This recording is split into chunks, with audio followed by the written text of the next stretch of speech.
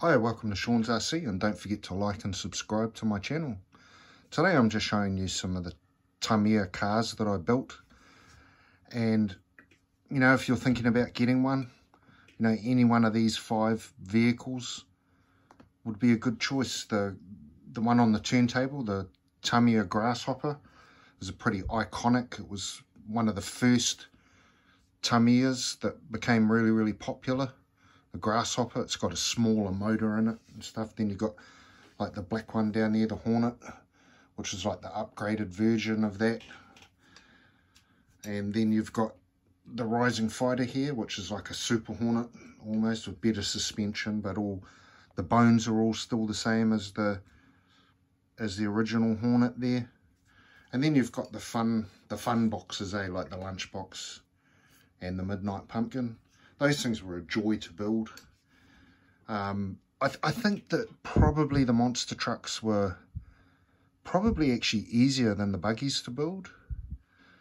The buggies, probably the hardest part is getting the wheels in, putting the wheels in onto the mags.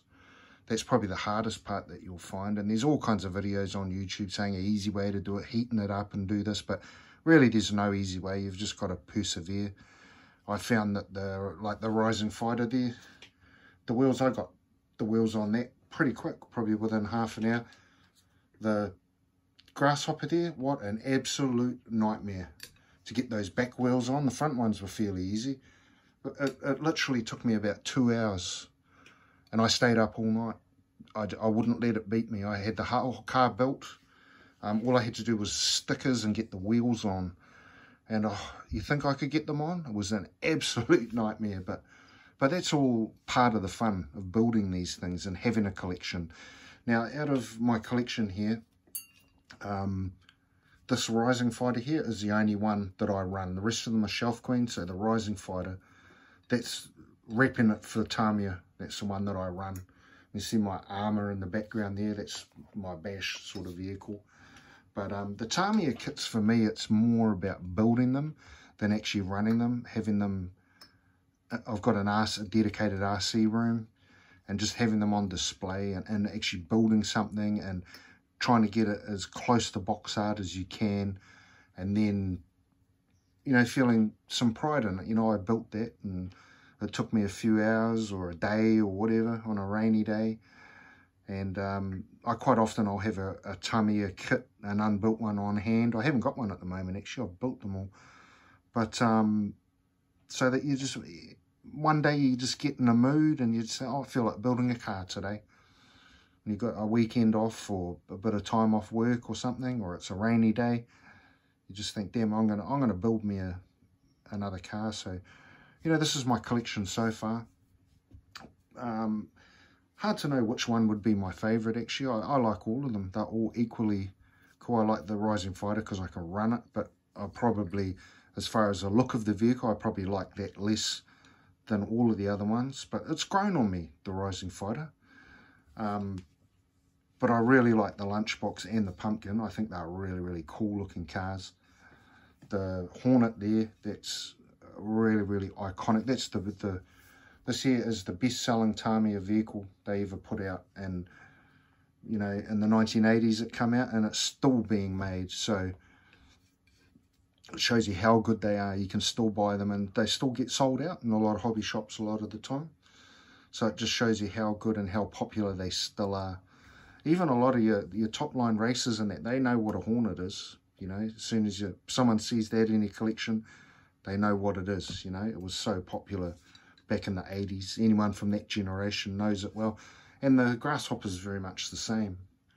That was like the poorer person's version of the Hornet back then. A lot of people started with a Grasshopper, the 380 motor, slow as heck. The springs, you know, the little tiny springs that would bounce everywhere, that's why they called it a hopper. But all of these 3 cars here are all hoppers. The Lunchbox and the Pumpkin are the same vehicle, but same chassis and everything, all the insides apart from the bodies, so they're all interchangeable. Exactly the same platform on both of those vehicles. They were easy to build. If I was going to recommend a vehicle a first kit to build, I'd recommend a lunchbox or a Midnight Pumpkin. If it's your very first build, I'd probably recommend a pumpkin, because they come already painted. You don't need to worry about that. The standard lunchbox doesn't, but this is the black edition, so that comes painted as well. So I'd suggest for your first vehicle to get one that's already painted, so you don't need to worry about that.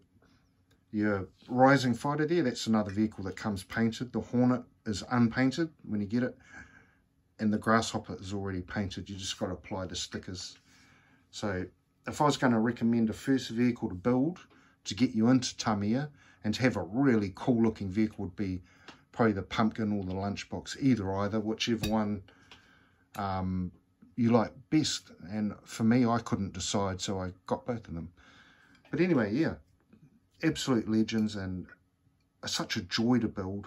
I absolutely love these vehicles, each and every one of them. Although I don't run them, apart from the Rising Fighter, I run Armours and Lossies and cars that outperform them, but they're still very iconic and very, very cool to build and work on and just have in your collection. So yeah, I'll update you when I have more vehicles in my collection. But that's my video for today. Thank you, and take care, and enjoy the RC hobby.